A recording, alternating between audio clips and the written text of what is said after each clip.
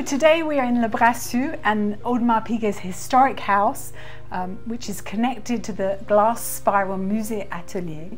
We're here for a very special treat. I'm joining Raphaël Balesta, who is Audemars Piguet's manager for heritage and archives. And you have some very special Royal Oak pieces to share with us today in celebration of the Royal Oak's 50th anniversary. Yes. But before we have a look, tell me about this room. It's just incredible. So we are in the registers room that is located in the historical building that is part of the Musée Atelier, because when we redid the Musée Atelier, it was thought as a combination of a forward-thinking architectural glass building linked with the original building, where we redid a bit of the end of 19th century ambience with we're getting the feel here. with the feeling. So we are now in the registers room, where we have a library and where we can welcome our guests, and also where we keep our registers. Oh my goodness, look where at these. All the registers of Audemars Piguet are kept since the beginning of the company. So the oldest that we go. Yes. So what year is that? 1880 around. Okay. Yeah. So the first ledger is here with the first 10 years of production. Yeah. And then it follows on and on. Wow, that is super impressive. Yeah, explains the name of the room. Exactly. Yeah. Before we get started, I wanted to ask you, for you, what makes the Royal Oak such an icon? It's a combination of different elements. One of them is the design itself.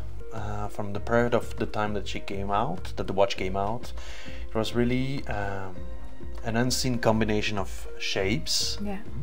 The octagonal shape of the bezel, but with a tonneau-shaped watch, integrated bracelet, extremely thin watch. It was also something that was balancing the unusual size for 1972. Yeah. And most of it is the treatment of the steel. Treatment of steel. So treating steel as a noble material. Yeah. So that was also something that was quite daring at the time. Yeah. So where should we start? At the beginning? Exactly. Okay, here we go. Let's take a look at one of the first models of the Royal Oak. Okay. Here is the watch that came out in 1972. A steel watch with its particular shape, with the octagonal bezel, and showing up the screws also in the bezel. Now I wanted to ask you about that. I mean, a silly question, but how do you screw them in when they're that shape? As you can see, they are not screws actually, because they are hexagonal shape, so we cannot turn them. If you take a screwdriver here, you can try, but that was my question. It won't work. The secret is that these screws go through the case, and on the other side,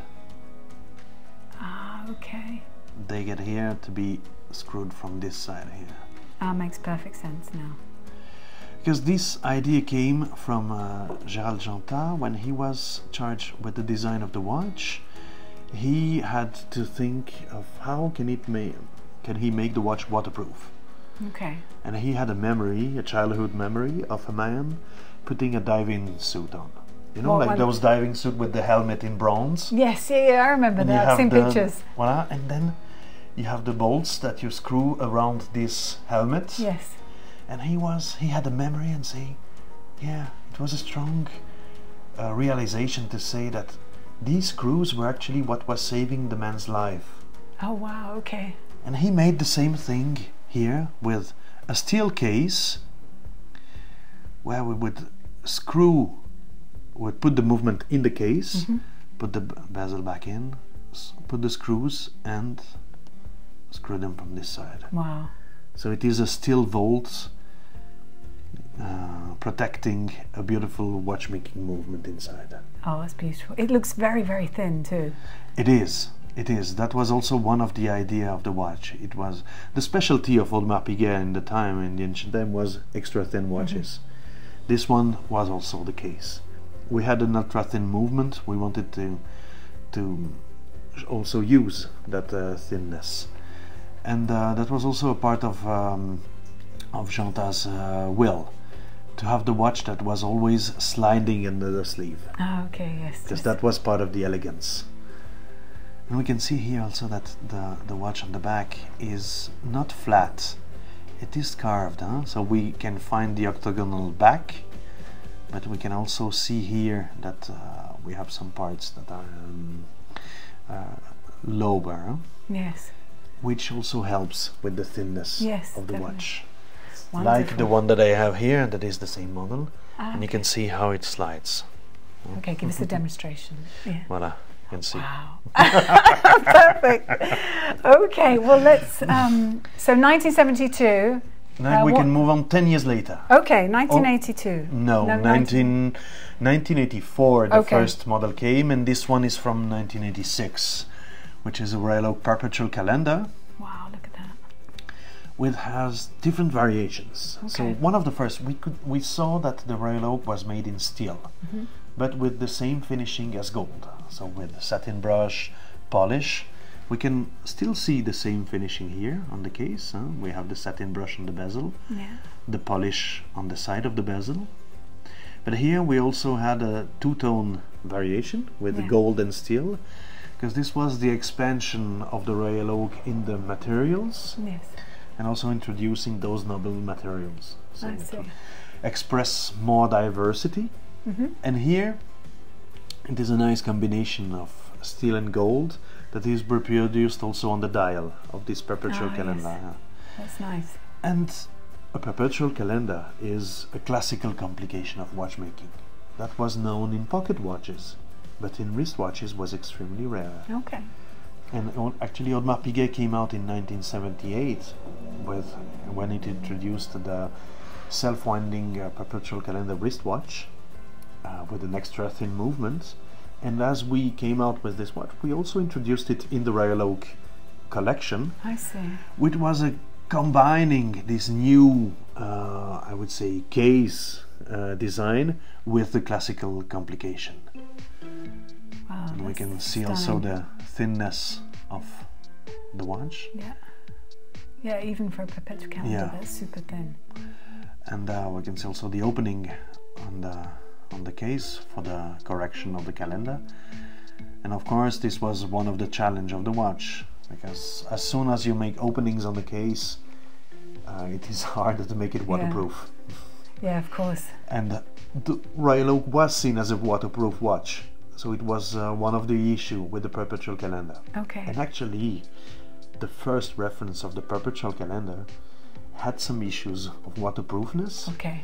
And it was changed after a few years, and this is the second variation of this, Okay, so where the this- case was a bit rethought to have a better waterproofness. Okay, wonderful.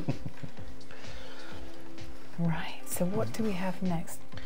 Oh, Let's make a goodness. jump of 10 years again. Okay. 1997, where we have the Royal Oak anniversary. So it was Okay. the 25th anniversary. I see. And we had different watches that came out at this time, including this one that was the tourbillon, self-winding tourbillon Royal Oak, with a date. This one is an example made in pink gold, so limited edition of 5 examples Oh, in wow, pink gold. okay.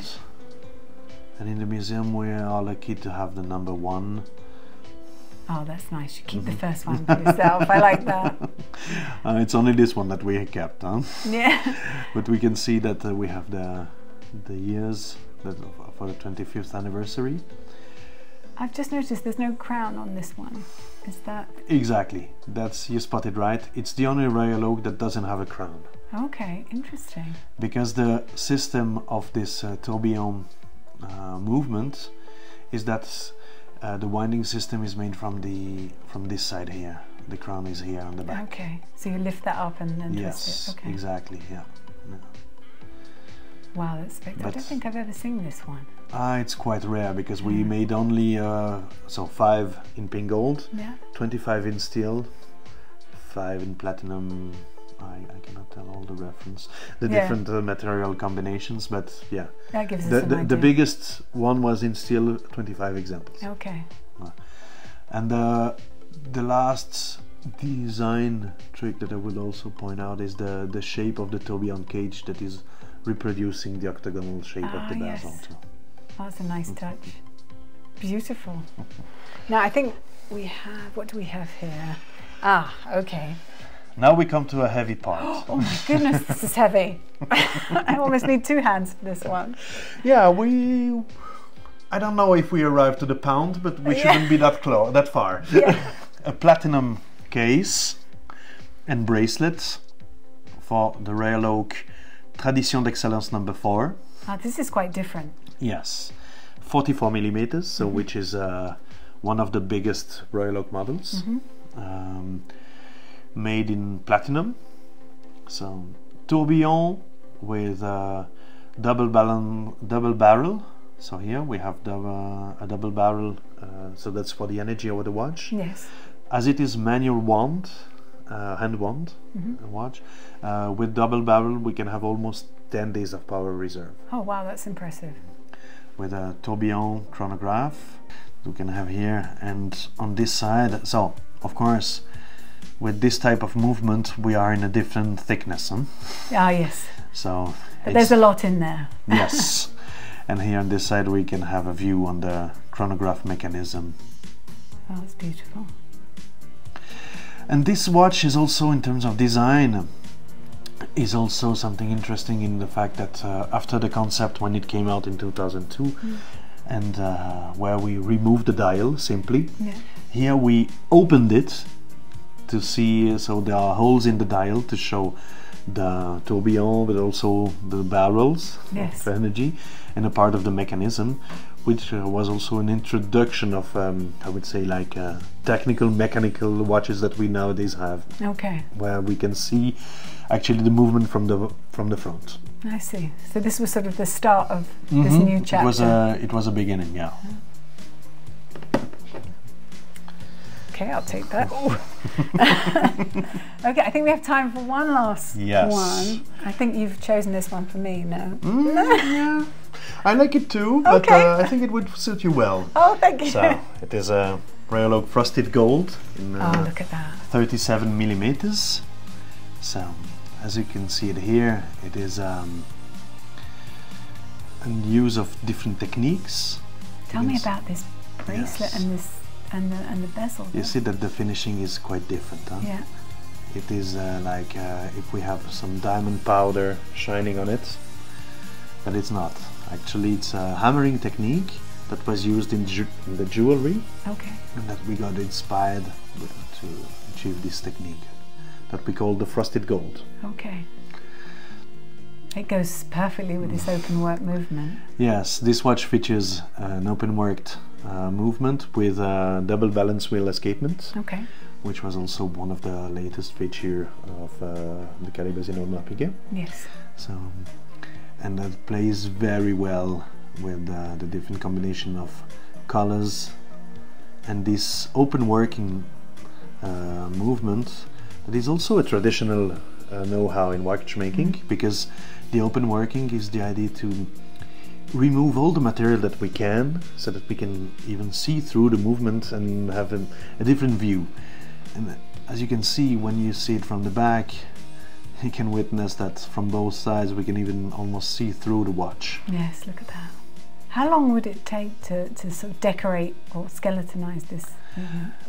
It's difficult to say because it depends on different calibers, but I would say that it would take at least 100 hours of work just for the decoration. Okay, that's impressive. So this watch came out in 2018 in 37 millimeters, and I love it. I love it. It's a really nice combination, yeah.